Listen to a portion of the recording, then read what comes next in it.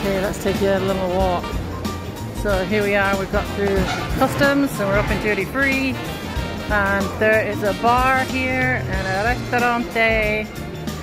And we just paid 7,000 colones for a bag of chips and a bottle of water, which is about $17 Canadian. Duty free shop here. This is the same cafe that is downstairs, but it's much bigger once you're through the duty free.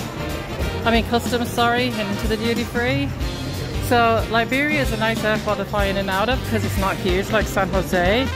So it reminds us a lot of the airport in Hamilton. It's really small, and like I said, you've got all your duty free and all your Costa Rican and stuff. But yeah, it's a really nice airport to fly in and out of for sure. And you got some artisan stuff. There's some beautiful bags up there. So yeah, like I said, if you come into the Guanacaste and you want to come and stay with us at Santo Domingo Studios in Samara, this is the best place to fly into. And we are roughly about an hour and 45 minutes highway driving from this airport. Here you can buy some Costa Rican chairs there with free shipping. See?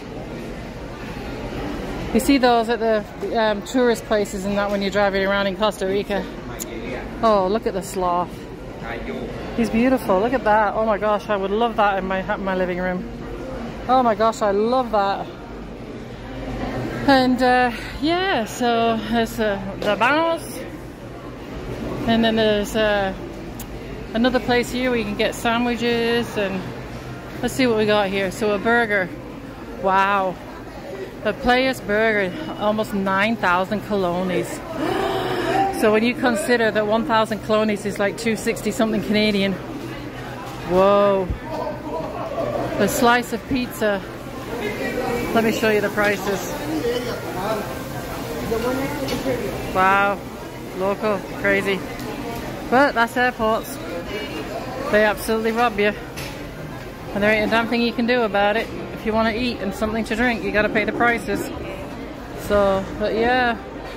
So I thought, well, I'll take you for a quick walk. So this is pretty much it, but yes, it's not a huge airport. So like I said, if you want somewhere easy, quick in and out, then Liberia's the place to come. If you're going to be on the Guanacaste, even if you're going to La Fortuna or Monteverde. Okay, so we'll be back. Keep following us and see where we end up in 3 days. Pura vida.